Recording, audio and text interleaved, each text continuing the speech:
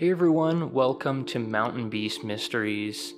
I recently got back from filming the rest of Expedition Sasquatch 4, so you can expect to see that soon. But while I was out there, me and my buddy Keenan, who is one of the, heads of the Alberta Sasquatch organization, we were swapping a lot of ideas about Sasquatch and about looking for Sasquatch and different methods to try and, get evidence of this creature. And one of the things that really stood out is the idea that Sasquatch will do the exact opposite as to what people do. So this video is called The Key to Finding Bigfoot Evidence, and I think if we utilize what I talk about here in this video, we'll have a better chance of finding evidence of Bigfoot. Mostly, footprint evidence, but potentially, hair and scat samples as well. So when we go out into the wilderness, when we go out into the mountains, for whatever reason, it doesn't have to be Bigfooting, we'll go out, we'll follow trails, we'll come across game trails, we'll come across little streams and creeks, and our brains are kind of hardwired to follow the path of least resistance, right? We'll go along that game trail, we'll go along whatever footpath we find, we'll go, where there's no trees blocking our path or where there's no overgrown brush.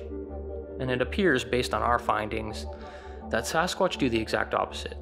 So, a Sasquatch will go through the really dense brush. It will go through the area that seems impossible to go through. It'll climb up the rocky cliffs that seem impossible to climb, all in an effort to, avoid us, or to go to places that we can't get to.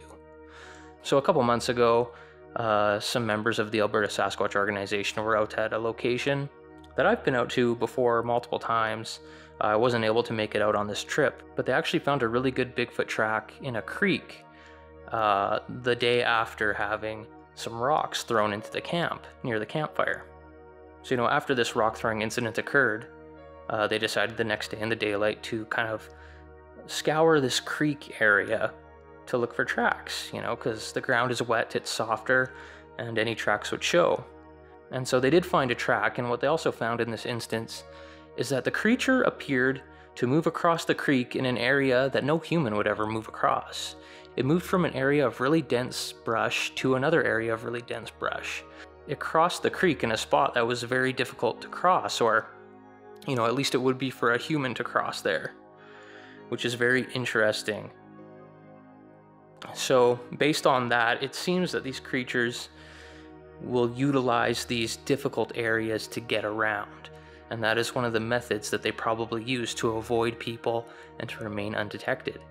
So if you're out in the wilderness and you're out looking for these creatures, and maybe you have an experience of rock throwing, or you think there's something around your camp, maybe you can hear footsteps at night, you can hear branches breaking, maybe you're hearing vocalizations around your area.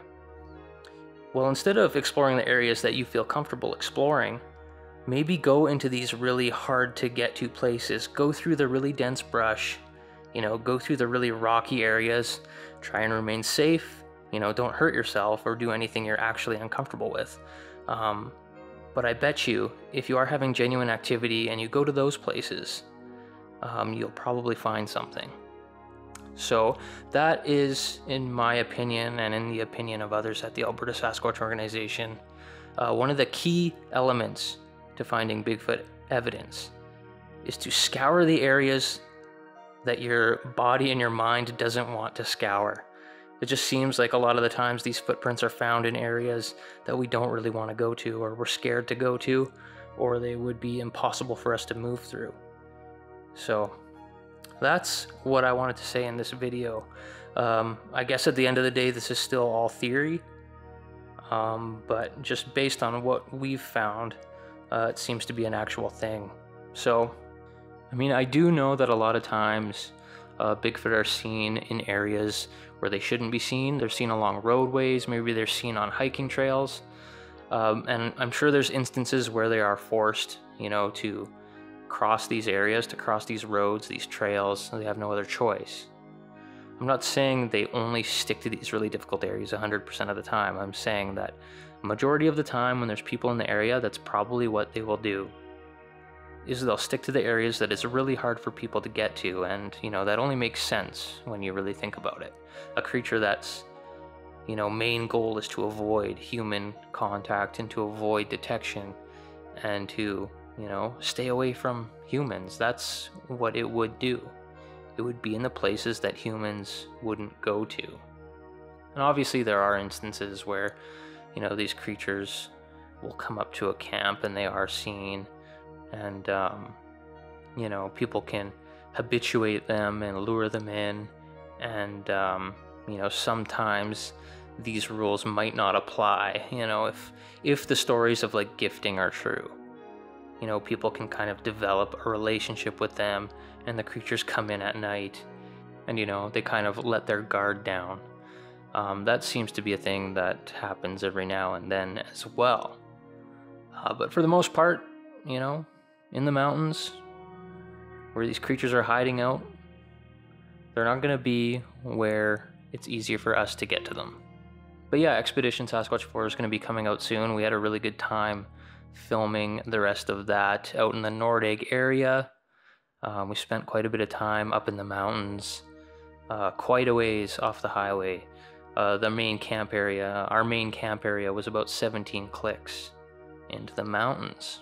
So we got lots of good footage, and that's one thing you guys can look out for in the coming weeks. That's all I have for today's video, guys. Thanks for watching. We'll see you next time on Mountain Beast Mysteries. So again, it feels like when I heard it, it was down and then further in that direction. So you have a first one which is like a clunk clunk, or like a clunk clunk with a snap of like a twig break, like a floor level, and then holy shit. So I turned the audio off on my phone, and then I just moved my face right up to the screen of the bivvy shelter, and then less than a minute later there's a similar but just as distinct but quieter one, as if it was a little bit further to the left. These all still feel like they're within the range of like falling from the trees, I think, but it was the first one followed by the second one, and I guess that's what we're here for, right? That is correct.